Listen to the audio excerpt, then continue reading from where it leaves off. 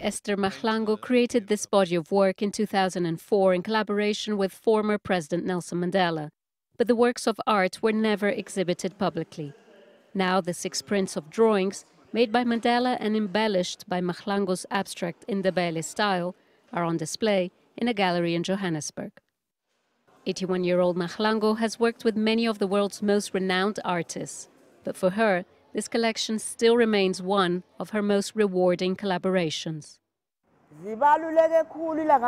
These drawings are very nice, and I am extremely happy to have worked on them, and they are very important to me. They make me feel as if Nelson Mandela is still alive. It's a body of work that involves two of South Africa's most iconic figures, most loved personalities, Nelson Mandela and Esther Mahlangu. So it's kind of a special meeting between these two most loved legends. The collection celebrates Mandela's legacy and pays tribute to his courage and vision of a peaceful South Africa.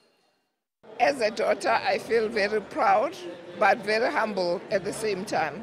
And I think that it indicates to me that that spirit lives on in icons like Esther, lives on in the spirit of the people. You know, you can see there were different people here, different ages.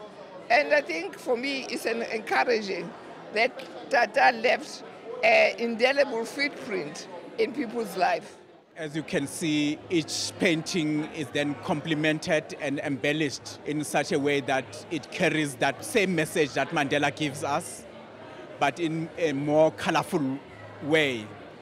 And my favorite piece is the piece on freedom and the descriptive poster on Mrs. Mahlangu expressing her thanks to Mandela for what he has done for our country, together with his fellow comrades in the struggle.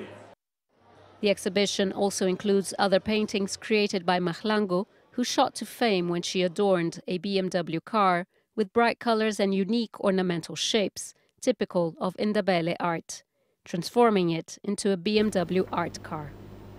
The exhibition is open to the public until 2nd of April. Scheier, CGTN, Johannesburg, South Africa.